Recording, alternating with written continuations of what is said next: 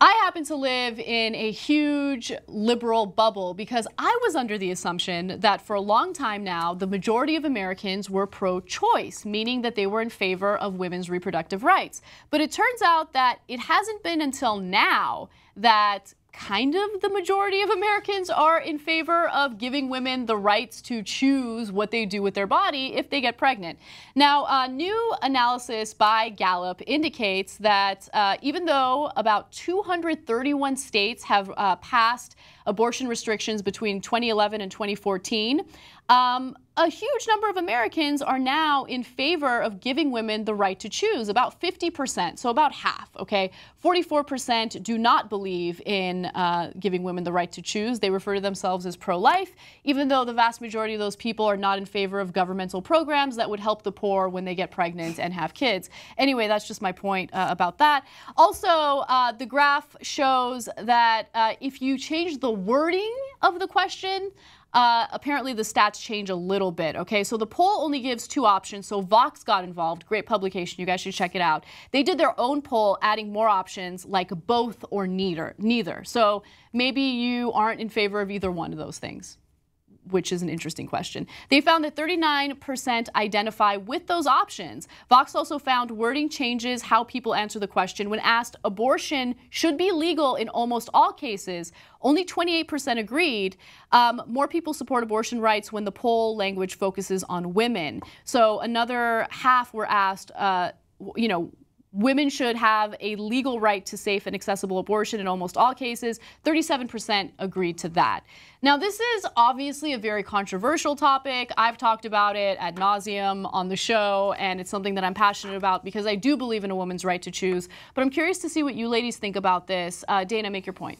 So this is very interesting because I believe, you should take responsibility for your actions. Mm-hmm. I do believe a woman should have their choice to do what they want with their body, for sure. Mm-hmm. But if you're for example, I come from a very religious home, and I think about these problems, issues all the time, and I'm like, what do I think?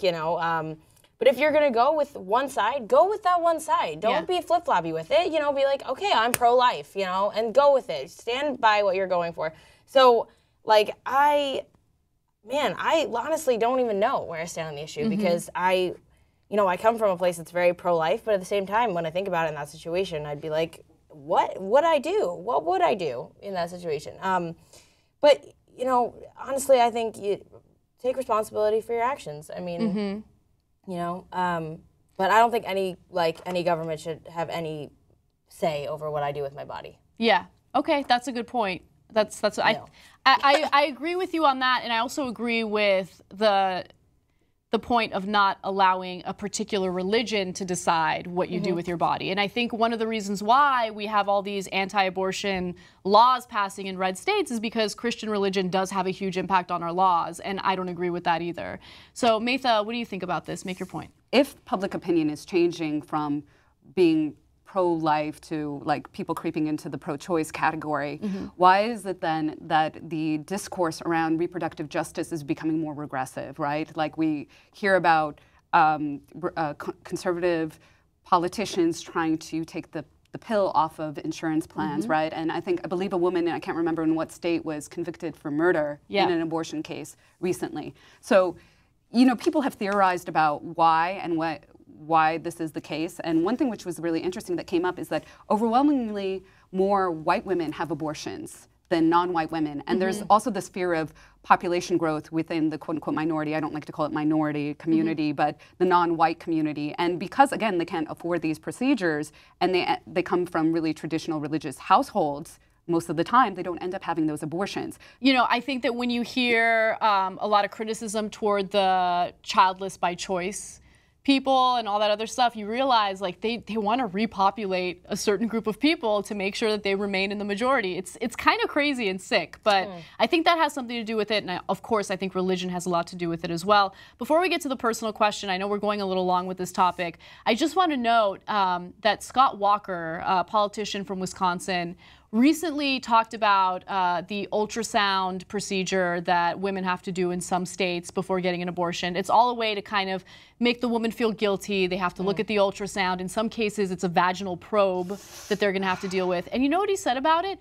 He said something along the lines of, well, you know, people like technology, or I can't tell you how many people can't wait to show me a picture of their ultrasound. Don't these people like technology? And it just shows you how disconnected he is from the reality. And a lot of times when women make these decisions, they're not doing it because it's a fun decision to make. Yeah. They're doing it because it's going to have a huge impact on their lives. And it's a difficult decision to make.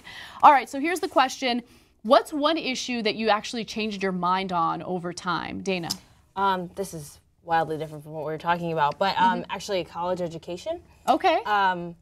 And again, this is just from my personal experience, but I went to a college that I went to just, you know, that's what you do after high school. And I went because it was the cheapest option. It was close to my house so I could commute. And I'm still in debt.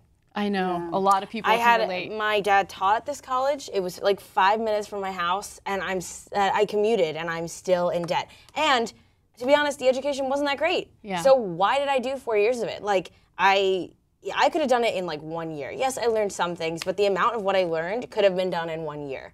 I did not need to go to, like, I totally support taking a gap year, figuring out what you want to do, because I know, like, now for what I want to do, like, I didn't need it. Maytha, what about you? God. I was raised in a Muslim household, but I was really taught the faith in a very mechanical way. I wasn't exposed to like the mystical spiritual tradition of Islam, which I think probably would have spoken to me, but my parents were also using that as a substitute for a rule system in the household. And that happens a lot in immigrant households, that they use their own culture and say it's religion because they think that that's fire insurance you'll buy into. Hell.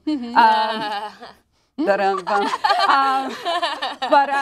for me, so I was always a questioning person. Like, why would I want to believe in a wrathful God, right? And what was God saving me from in this life? And so there was a lot that I didn't understand because, like, the component, the beauty of faith didn't speak to me. So I actually, you know, I know you've spoken about being atheist.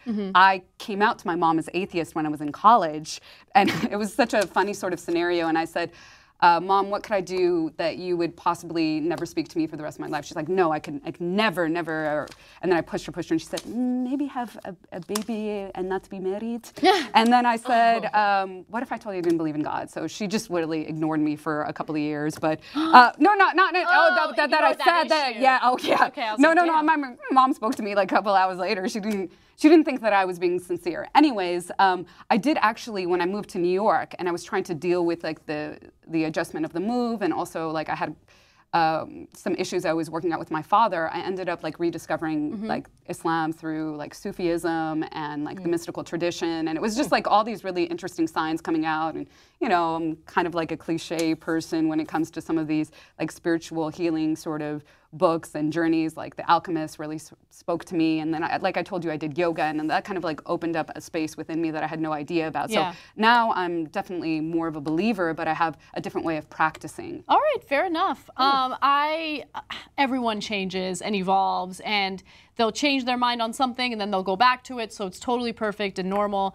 I would say over the years I've just become even more liberal. So I used to be against prostitution. Now I'm in favor of legalizing and regulating it. I talk about that a lot. I used to be very much against it. I got into debates with Cenk about it. I used to be against legalizing drugs. I'm obviously now very much in favor of legalizing it, not because I want to shoot up heroin, but because I want to ensure that people who get addicted get treatment as opposed to a prison sentence. And then finally, gay rights. I used to be very conservative because I grew up going to church every Sunday.